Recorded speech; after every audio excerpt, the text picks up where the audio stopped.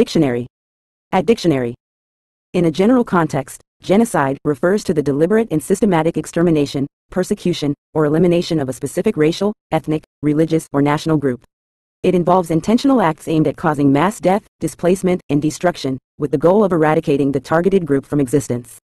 Genocide constitutes a grave violation of human rights and is considered a heinous crime under international law.